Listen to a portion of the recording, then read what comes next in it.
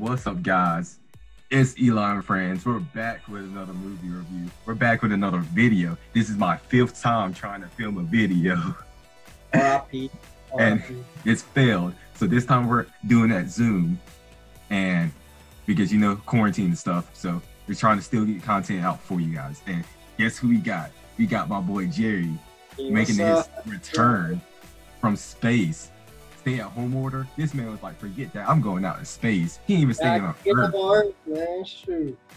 Like, shoot. He took the stay-at-home order to a whole nother level. I'm staying at space. Come on. And today we're reviewing the Netflix movie called Code 8. And it's about a world where there's people that has superpowers, but not strong superpowers, but powers that can give them higher advantage than most people. Yeah, abilities. And the world, this country wants them to get banned from using their powers.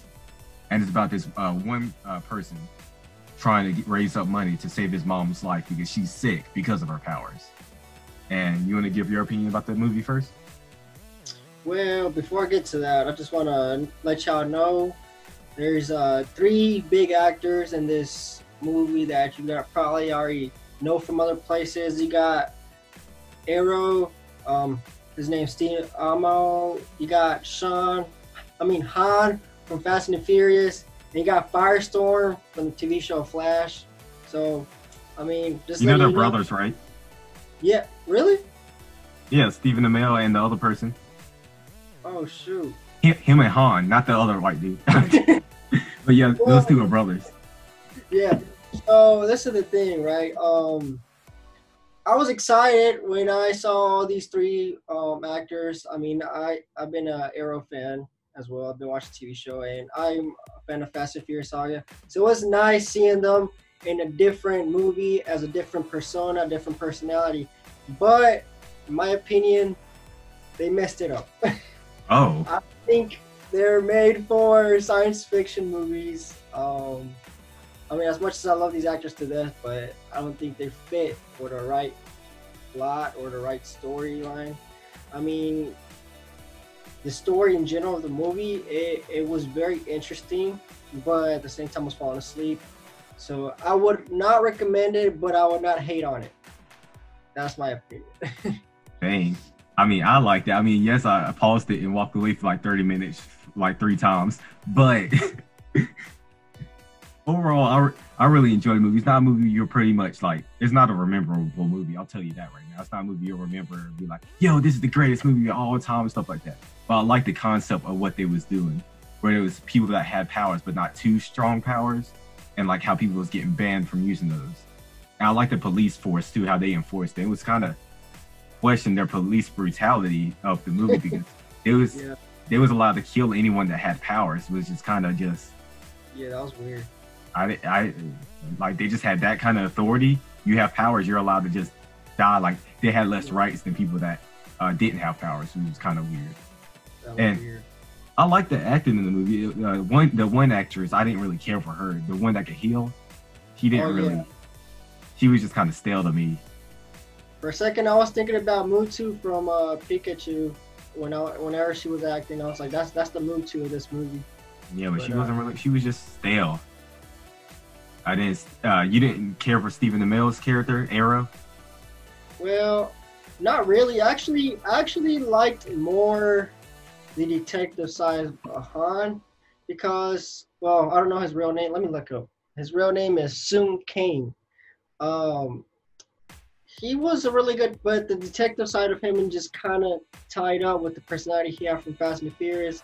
He didn't do as a good job, but I like that more than the Arrow because Arrow, I don't see him as a bad guy. He was more like a head of a gang in this movie. I didn't see him like that at all. Like I still see him as a good guy in a way, and he just don't have the personality as a savage, you know, as a, you know, all rough and tough and killing bad people. He seemed like he was kind of forcing to be a bad guy. He was forcing himself.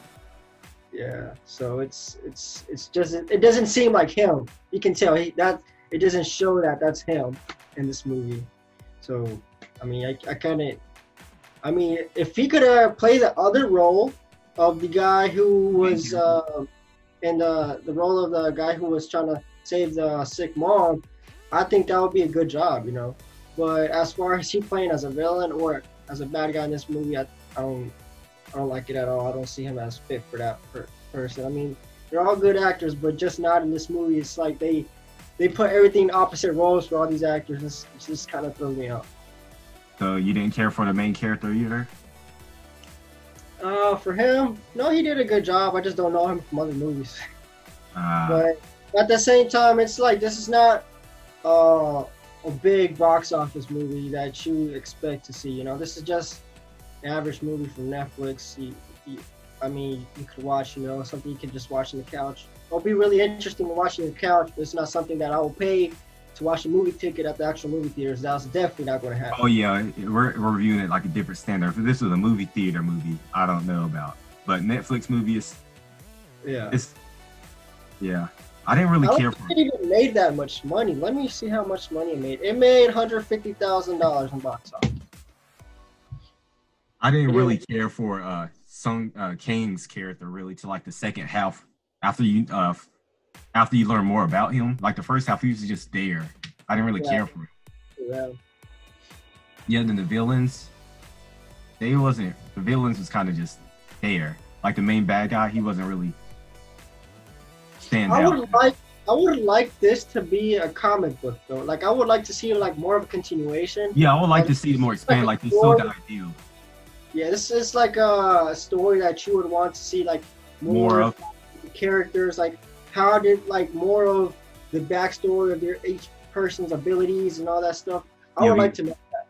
At the very beginning, they kind of just throw you a 3-minute montage with a lot of exposition. I'm like, what? It's like superpowers, a band, all. I was like, well, you're throwing a lot at me right now. Let me. Okay. I got the idea. Yeah. I didn't like. I had to watch it twice actually. I had to watch the first couple minutes twice because I didn't know what the hell was going on.